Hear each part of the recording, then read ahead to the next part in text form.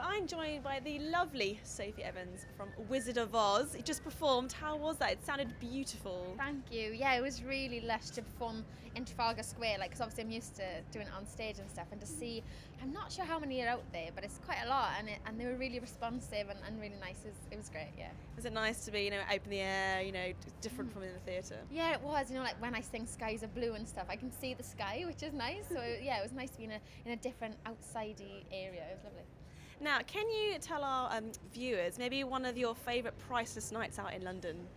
Well, I love a Nando's, so I'd probably go for a Nando's first, and then where every West End person probably has been once or twice, Freedom Bar in Soho, because it's quite all the West End people are there, and you all have something in common, and yeah, so it's very different to the clubs back in Wales, but it's lovely.